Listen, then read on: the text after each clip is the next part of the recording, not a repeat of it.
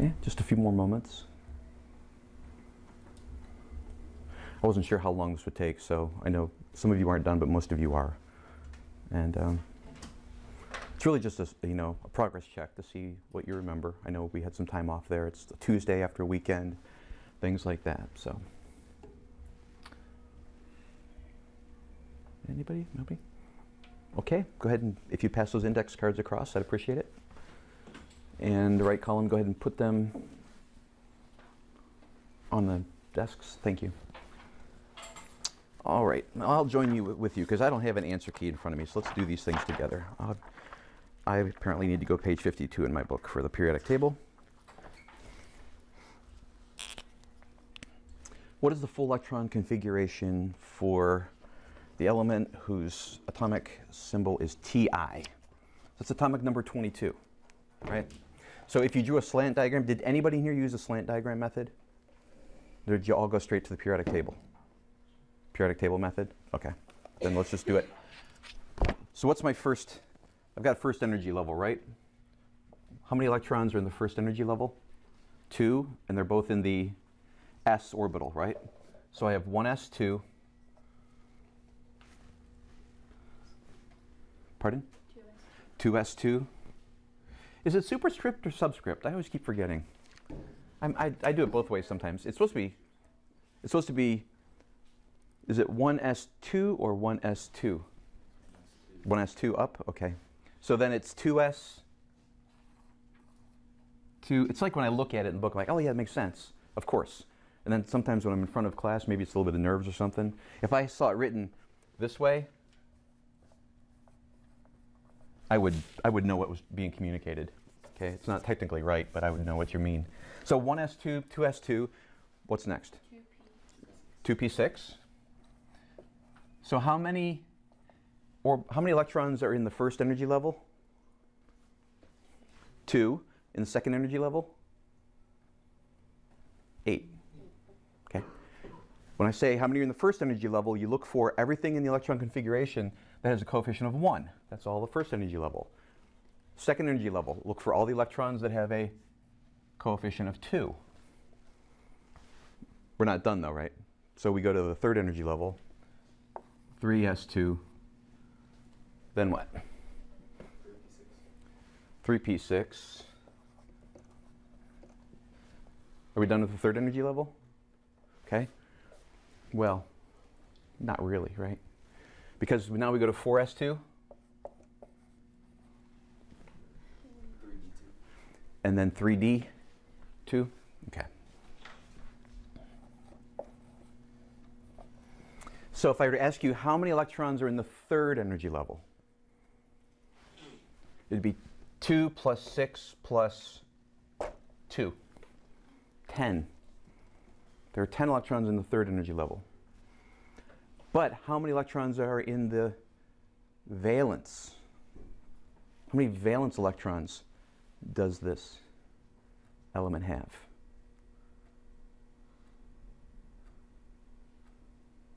Remember, the valence electrons are basically, I'm asking you how many electrons are in the highest energy level, right? What is the highest energy level up there? The fourth energy level. How many are there? There are 2. It has 2 electrons in the highest energy level. It has 2 valence electrons. But because we're filling the 3d energy level after the 4s, we know that it's going to be acting weird, right? It's going to be acting differently than our very standard, whatever column it's in, that's what charge it wants to take. Because this is not an A column, is it? It's located in transition metal. That's where you get into the weird behaviors. For most of the time, you're going to be forming molecules from especially ionics, from columns 1 through 8A, all the A columns. Okay. What's the abbreviated electron configuration for Ba? Well, that's real simple, isn't it, right? Ba is down at the 1, 2, 3, 4, 5, 6th energy level. 6s2 is its valence electrons. But to do the abbreviated, what do we do, Zach? Right. Right. So we go back to the preceding noble gas, put that up there, and then we build from that point. And all we have to build after that is, again, 1, 2, 3, 4, 5, 6th energy level, 6s2.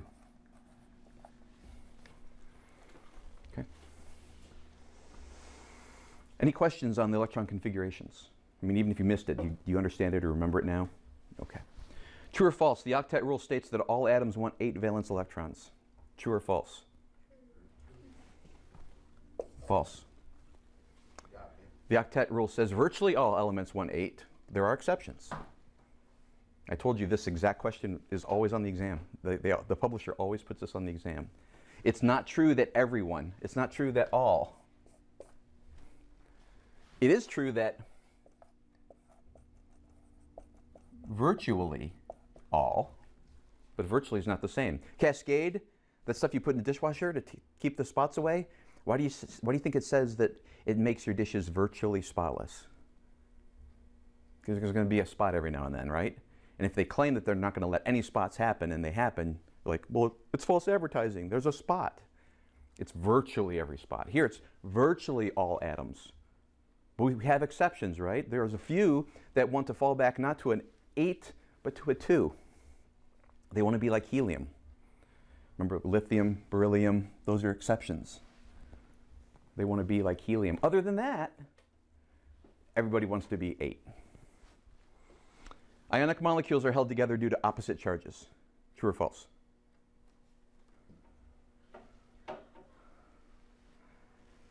True!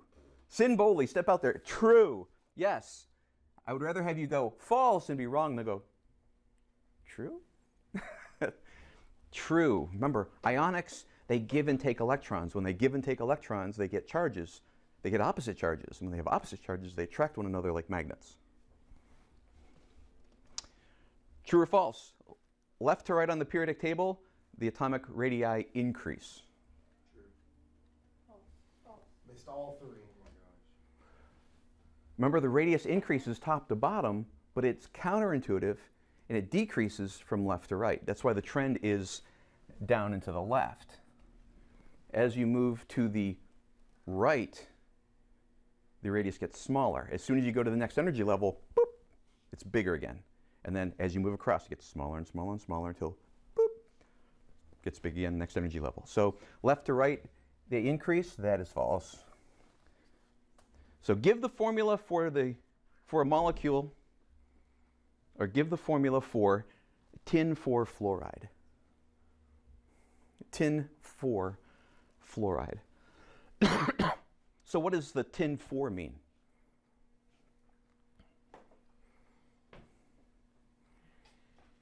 Do you remember what Roman numerals mean? Anyone remember? Bobble, yes or no? Do you remember what the Roman numeral means? What does it mean? If you're going to say yes, you know what it means. Just step out and tell me. What does it mean when you see an element with a Roman numeral after it?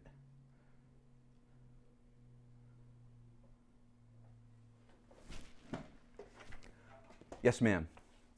Oh, you're reading it. Sorry, I don't know. Okay. It signifies the positive charge? It signifies the positive charge that that ion will have.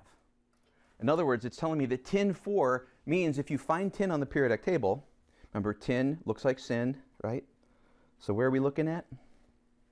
I didn't look it up in advance, so I'm scanning right now. Number 50, right? It can make multiple ions. It doesn't just make one type. It can make more than one type.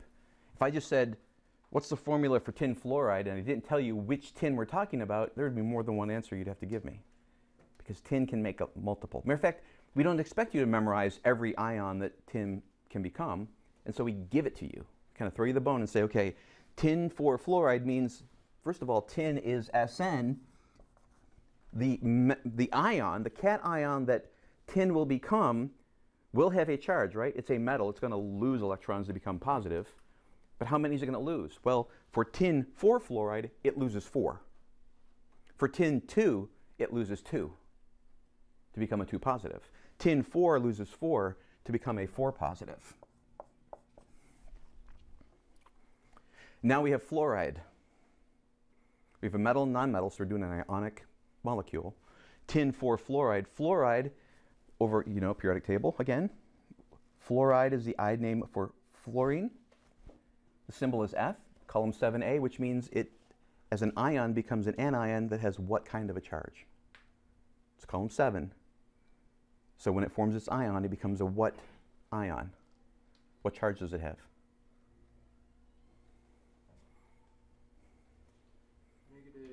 Negative 1, right?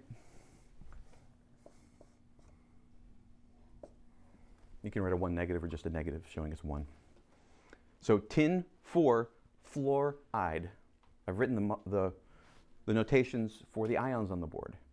Now, what is the combination for the formula? Remember the shorthand rule, the shorthand technique is to drop the signs and transpose as subscripts the numbers. That would tell me that this would be SNF4,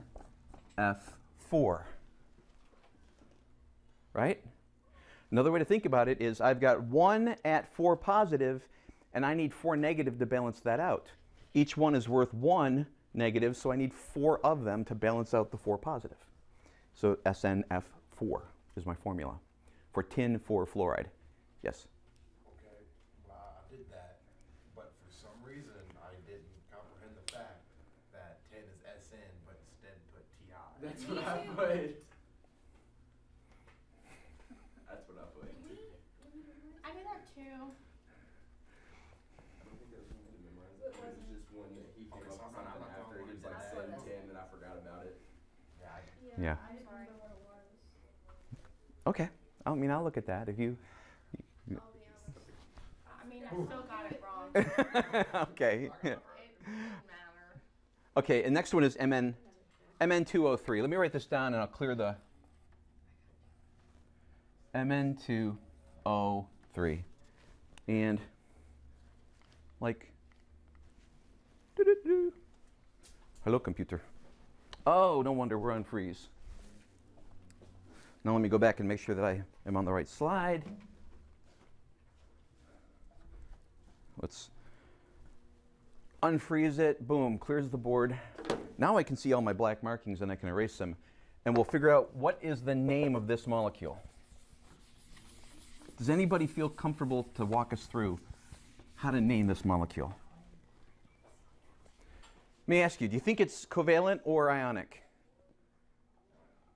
Ionic, metal, nonmetal, right? If you weren't really looking at it critically, what would you guess the name would be? If Mn is manganese, right? And O is oxygen, which would make it an oxide, which would mean this would be something along the lines of manganese I wrote it as a covalent. oxide. I did too. However, comma, do you think it's ever going to be really that simple?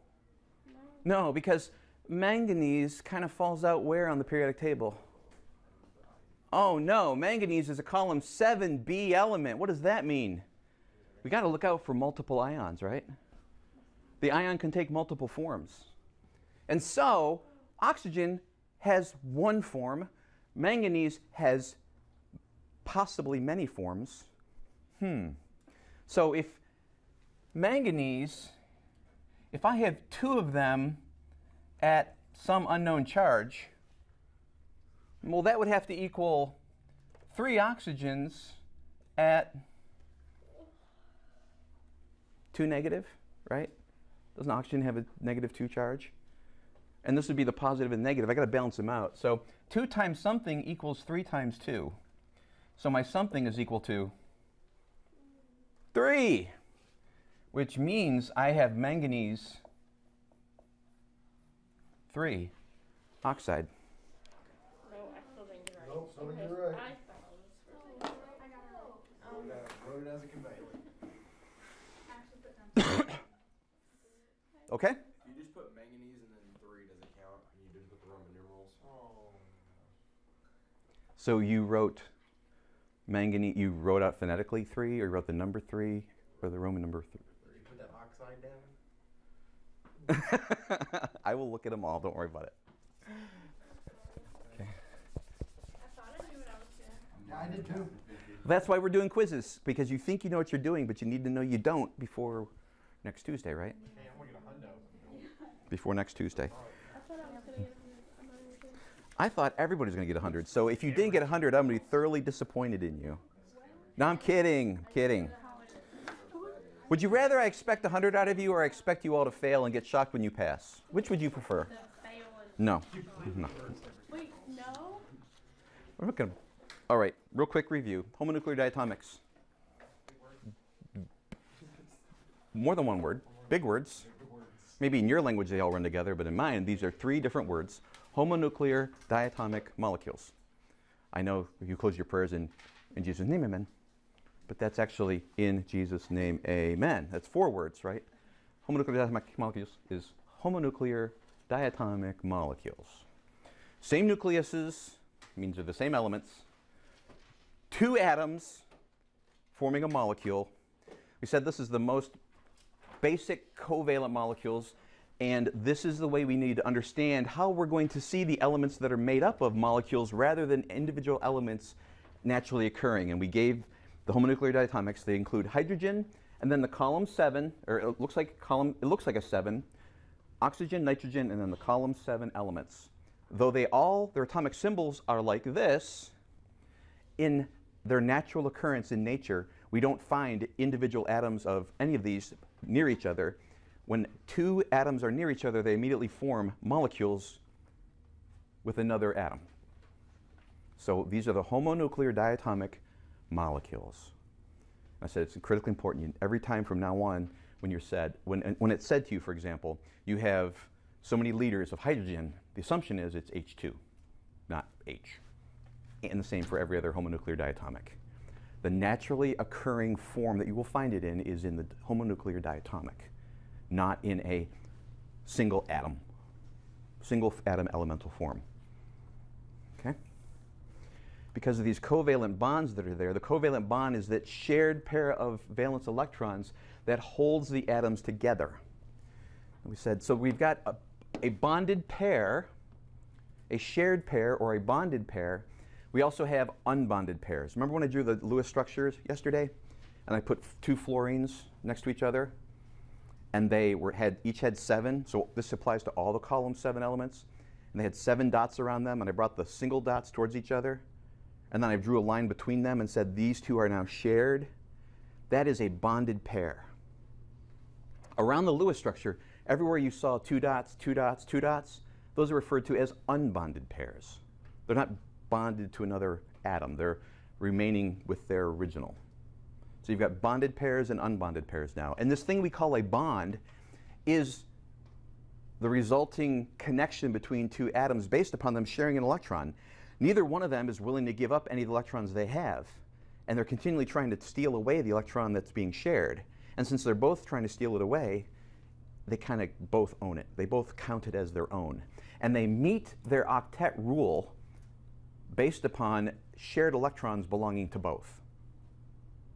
That was part of yesterday's presentation. So if there's questions on that, really need you to go back over that. And this is the part where I know on the video there's going to be a bounce spot right in here somewhere where it's really bright. And until we get the smartboard up and working, I apologize. That's just the way it's going to be on the video for a while. But this is where it starts to transition where I won't be able to use PowerPoint all the time because, frankly, it's just too much writing or too much creation for the slides. There's a lot of things that happen that I can do relatively quickly with a marker that would take me tens of minutes, if not halves of hours, to do with a PowerPoint. And it's not that I don't love you. It's not that I don't care. Okay? It's just that's an incredible amount of time to spend on each one of these slides for each one of these things that we have to discuss. And so, in hopes that we can maybe even get a little bit better picture, I'm going to go ahead and kill the light up in the front. We're going to pick up on page 153 in the text. Page 153, and as I mentioned just now, as we had fluorine, we have 2 fluorines, and we oriented. These are kind of far apart, but I want to emphasize the point that these are 2 different atoms of fluorine. Each one has 7 valence electrons, and when they're in proximity, they share this pair so that each one sees 2. There's an unbonded pair, an unbonded pair, an unbonded pair, a bonded pair. This atom sees 8, so it feels its octet is filled. This atom sees 2, 2, 2. That's 3 unbonded pairs. And a bonded pair, it sees 8, its octet is full. And this shared pair of electrons, they belong to both of them, and neither one of them is willing to give up either their own or the one that they're sharing with their neighbor, and they form a molecule. Now they will break apart, but it's going to take a lot of energy. It's going to take some force that's greater than the force holding them together to break them apart. And that's why when we have reactions with stuff like this, we've got to add energy to it. We've got to combust it. We've got to add some kind of energy into the system that'll override the energy that's used to hold them together in order to break them apart. Okay? They mentioned in the book next about this idea of, okay, we understand the Lewis structure for maybe these homonuclear diatomics, but we can also form covalent bonds with unlike elements. They give in here the case of carbon tetrachloride. We have on page 153 one carbon and 4 chlorines. Okay. And hopefully you recognize if we were to go through and draw the Lewis structures for all of these, carbon is in which column on the periodic table? It's column 4, right? It has 4 valence electrons. If I do the Lewis structure for carbon, it looks like this. I have 4 electrons around it. Chlorine. I could do the same for all 4 of them. I'm just going to draw one of them to save time. It has 7, correct? It's column 7A element. So my Lewis structure for chlorine would look something like this. And that would be the case for all 4 of these. Now they're telling you that there is such a thing as a carbon tetrachloride. There is a CCl4 molecule.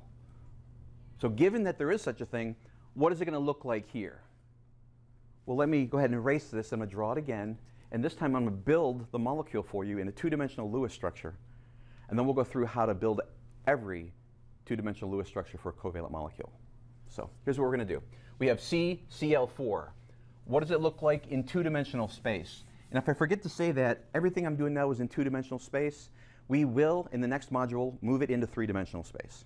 So it will take on another dimension of difficulty.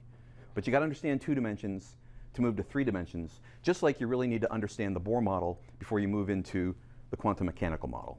Okay? So understanding orbitals, understanding the energy levels like rings is important to understand S's and P's and D's and F's. In the same way, understanding this in 2 dimensions, then we just kind of modify it to take it into 3 dimensions. So we need to get it in 2 dimensions first.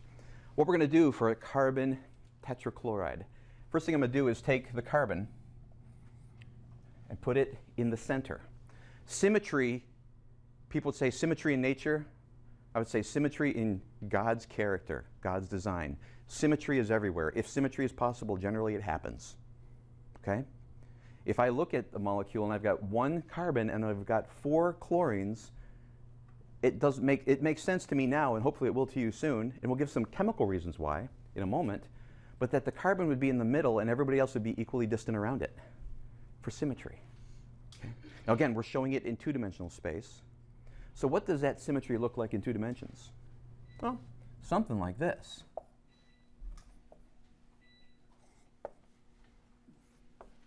See that? It's symmetrical. We've got the center, and we have 4 other things, all equally spaced around it. And we show that for our eyes as being at the 3, 6, 9, and 12 o'clock positions. Makes sense, right? For symmetry's sake. Now, how many valence electrons does carbon have? We said it's a column 4A element, so it has 4 valence electrons. So I'm going to put the 4 valence electrons around it.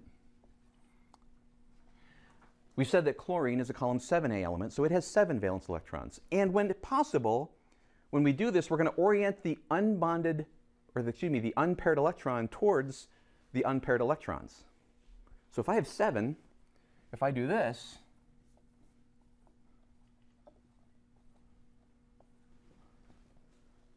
and do the unbonded pair towards, or the unbonded electron towards the unbonded electron, guess what? If I do that in every case,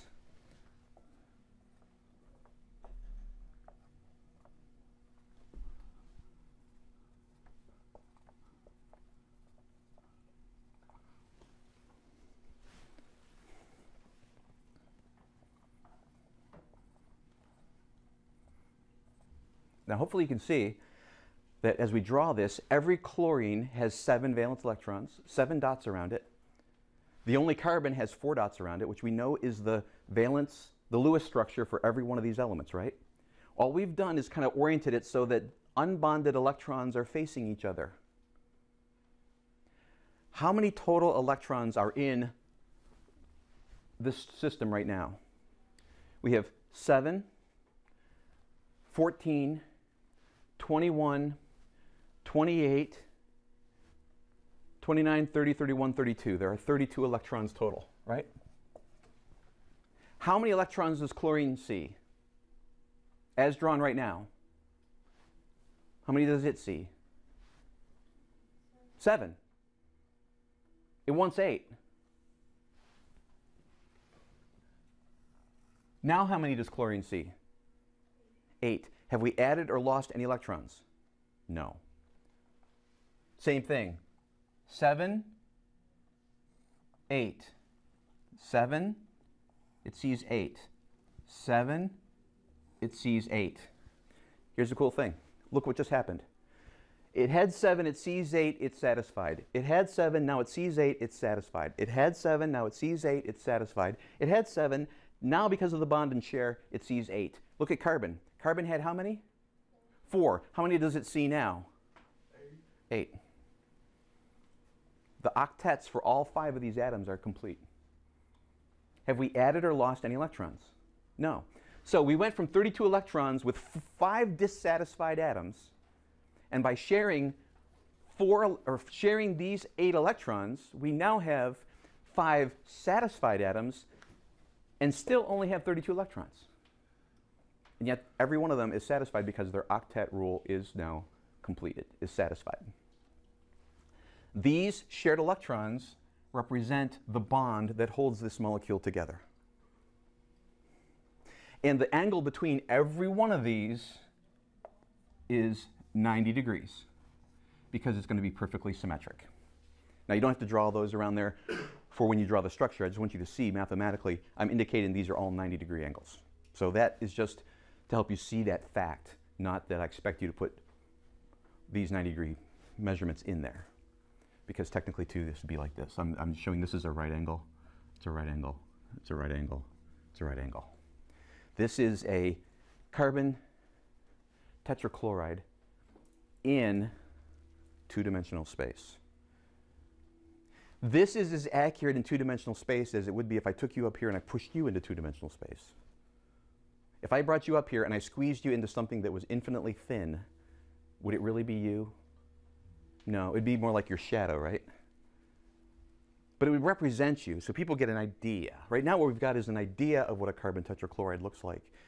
Next module, we'll take this and put it in 3-dimensional space, and we'll go, ah, now I get it. That's what it really looks like. That's like we take your flat, go, blow you back up again, go, oh, that's what you look like. Okay, we'll do that next module. So if you turn over to page 154, they go through the process that you need to follow on every single construction of a Lewis diagram for covalent molecules. See, it says, first of all, count up the valence electrons in the entire module by adding up all the valence electrons of each individual atom. That's what we did. 7, 7, 7, 7, 4. Okay, we got 32. Good. What you're going to need to do is when you're all done with all your little lines and your maneuvers and everything, count them up again and make sure you still only have 32. You know, the best way to do that is to never add or remove a dot. Because when you make a bar, all you're doing is showing the share. You're not creating or destroying any electrons. So that's the first step. Second step, put the atom with the most unpaired electrons in the center. So when we put this on the board at first, the carbon had 4, right? Again, each one of them, carbon, chlorine. Okay? Which one of these two structures has the highest number of unpaired electrons? How many unpaired electrons does carbon have? 4. There are 4 unpaired electrons. How many unpaired electrons does chlorine have? 7. This is an unbonded pair, an unbonded pair, an unbonded pair, an unpaired. It has 1. So between 4 and 1, which has the highest number of unbonded electrons? The carbon. The carbon is going to be your center. Your carbon is going to be your pivot atom. That atom which has the highest number of unpaired electrons. They're not unbonded, they're unpaired. These are unpaired and unbonded. These are paired. This one's the only one that's not paired. So it has 1 unpaired electron. This one has 4 unpaired electrons. Basically, what we're going to be doing is looking for pairs. We're going to make pairs. This one needs it the most. Then symmetry tells me, if it needs it the most, it needs 4, and this one only needs 1. Guess what? It's all going to fall into place. So count them up. Put the one with the most unpaired electrons in the center. Arrange the other atoms around the central atom and bond them with a single covalent bond, which we did. Now, they're not always going to remain singles, but we need to start with singles. There may be doubles, there may be triples. We're going to start with singles, and then we're going to count up the valence electrons and make sure that all the octets are full, because that's so step 3 in the book says arrange them around the center and bond them with a single covalent bond. Then fill all the octets of the outside atoms. That's what we did. We put the unbonded pair, we made the 1 bond, and we simultaneously shared it and completed the octet. And when we were done completing the octet of all the outsides, we just do a quick check to make sure the octet of the inside is full too. Just to make sure we got it all. Here's a hint. If it's done right, it's a legitimate formula. When you complete the octets for the external atoms, the internal atom will be complete. Okay. And then lastly, make sure that the central atom has its octet.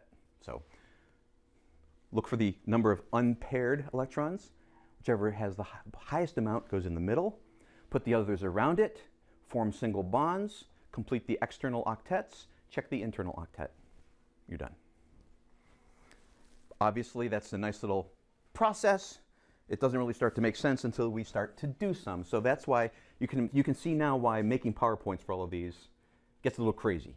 So I need to be able to talk and erase and write and answer questions, and the PowerPoint, it may be something I could create after class, but not something that's really helpful before class at the speed we do it. So the first question here, example 4.5 on page 154. What is the Lewis structure for a water molecule? Well, water, dihydroxide, right? H2O. So we have a hydrogen and an oxygen. How many valence electrons in the hydrogen? All together now? 1. Hydrogen only has 1 electron. It's the first energy level, first column. 1, 1. What about oxygen? Oxygen is in column what? What's its column? 6A. So how many valence electrons does it have? 6. Which of those 3 molecules has the highest number of unbonded electrons? Or excuse me, unpaired electrons. That's the correct term. Which has the highest number of unpaired electrons? How many does hydrogen have? Has 1 unpaired. They both have 1 unpaired. This oxygen has 2 unpaired. So in a sense, oxygen is going to become my pivot atom. It's going to be the center of my construct. So I go ahead and put the oxygen here, pair, pair, single, single. And now I have to place these 2 hydrogens somewhere. Where do you think they might go? Ma'am? Next to the unpaired electrons, because we know ultimately we're trying to make pairs, right? So we put a hydrogen here, and we put this unpaired electron towards the unpaired electron, and another one here with the unpaired electron towards the unpaired electron. Now we look at it and it says oxygen sees 6, hydrogen sees 1, hydrogen sees 1.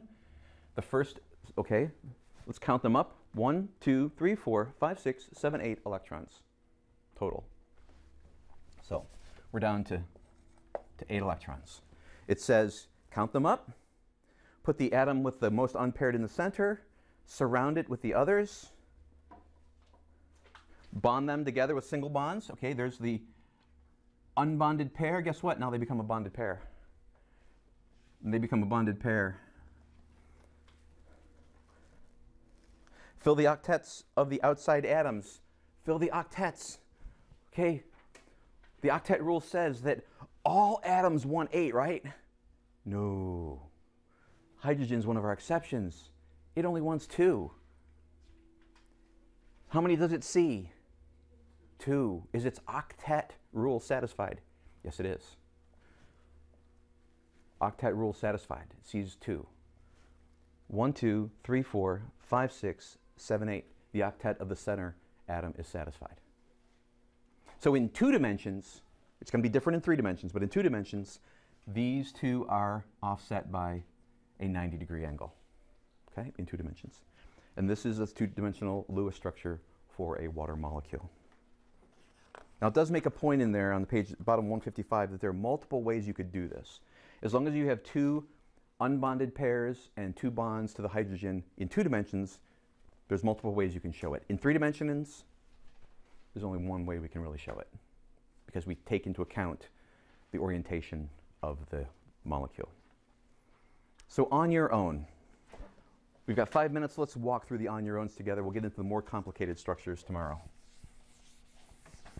Oh, by the way, before class today, we had covered everything on the homework except for 4 problems.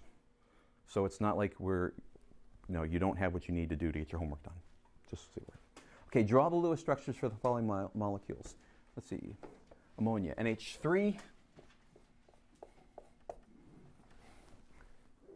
SiBr4. Silicon bromide. Silicon tetrabromide. H2S. And ICL.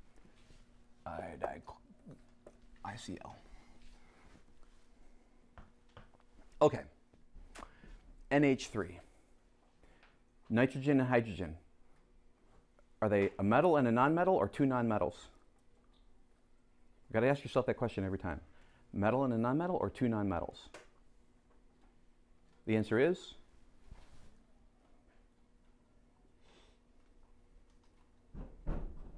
we're not going to get 4 done in 5 minutes if we can't determine whether nitrogen and hydrogen are metals or nonmetals.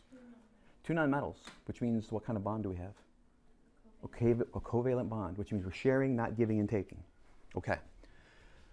Nitrogen. Well, we know hydrogen's a column 1. It's going to have 1 unbonded pair, or 1 unbonded electron, or one unpaired electron is the way to say it. And nitrogen, column 5 element, right? So it has 5. It's going to be, 1, 2, 3, 4, like that, right? So I've got a pair and 3 singles. And here in the hydrogen, hopefully you can see that I've got 3 singles, right? So I've got a pair and 3 singles, and I'm going to draw them with the singles. I'm going to note that I have 1, 2, 3, 4, 5, 6, 7, 8 electrons. If I don't add any dots and I don't remove any dots, if I just connect the dots, I'll be good. So hydrogen sees 1, now it sees 2. 1 sees 2, 1 sees 2. Their 3 octets are full. Nitrogen, 1, 2, 3, 4, 5, 6, 7, 8. Its octet is full as well. We're done. SiBr.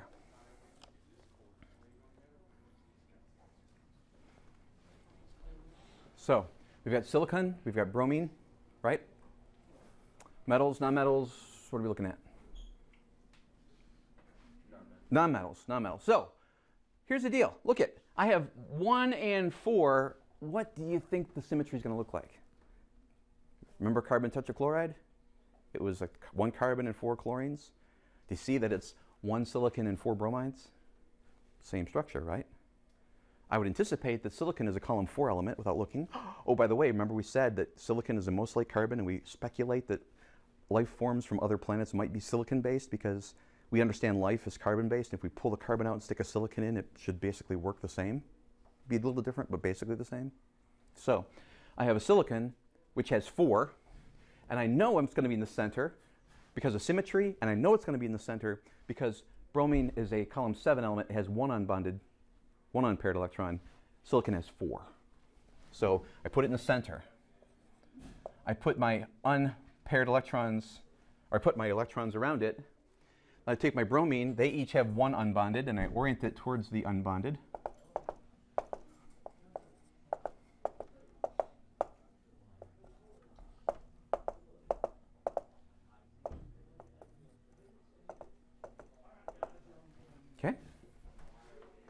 They all C7, all the bromine C7, silicon CS4. I have unpaired electrons towards each other. Now I bond them. Bond, bond, bond, bond. Check the externals. 2, 4, 6, 8, 2, 4, 6, 8, 2, 4, 6, 8, 2, 4, 6, 8. Check the center. 2, 4, 6, 8. We're done. H2S, sulfur. Is sulfur a column 6 element? How did I know that? Well, because I've been doing chemistry for like 20 years. But on top of that, if I have sulfur with 6 and I have hydrogen with 1, I can bond those, and now they all have their octets full. And just to be it quick, what's iodine? What column? 7. What's chlorine? 7, right? So I've got iodine and chlorine.